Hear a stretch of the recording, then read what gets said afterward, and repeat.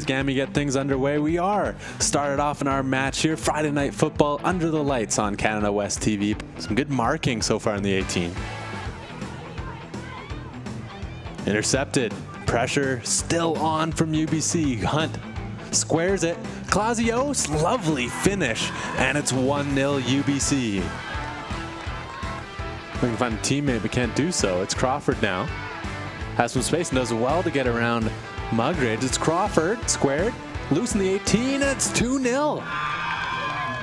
Shades of the first goal, and on that similar squared ball, I believe it's Vanessa Tomei that steers that one home. Still loose. And shielded out well by Miller. She's going to take it quickly. It's Kurtz. Still Cameron Kurtz. What movement?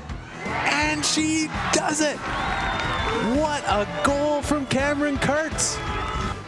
She's like scoring against a big team. She picked that one up against the Dinos. Exactly. Oh, an early chance here. What a save by Robertson to tip it over the bar. Another chance here. It's Hunt. Cuts onto her right. Off the post.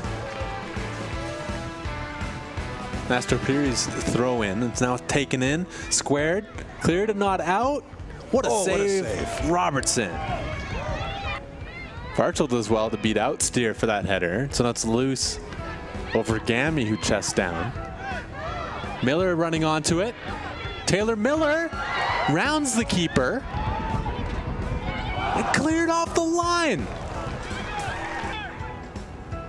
So again, this lengthy spell of possession will be just what the doctor ordered if you're UBC.